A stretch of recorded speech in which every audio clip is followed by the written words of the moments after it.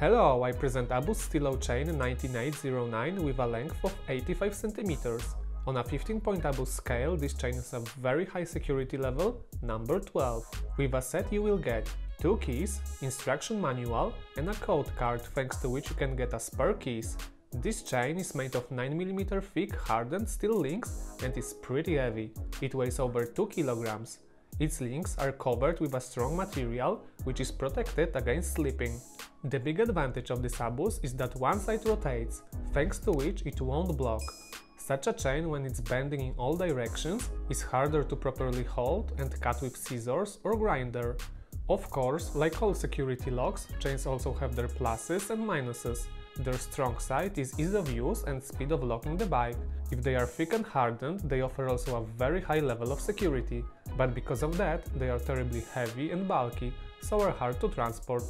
Good U-locks are also hard to beat, but they are difficult to put on, not to mention their dimension and problematic transport, even with special holders.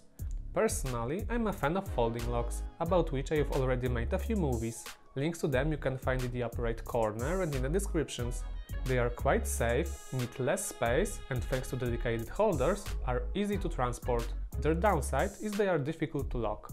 If you are standing before choosing a new security lock, take a moment and think carefully what you will be expecting of it.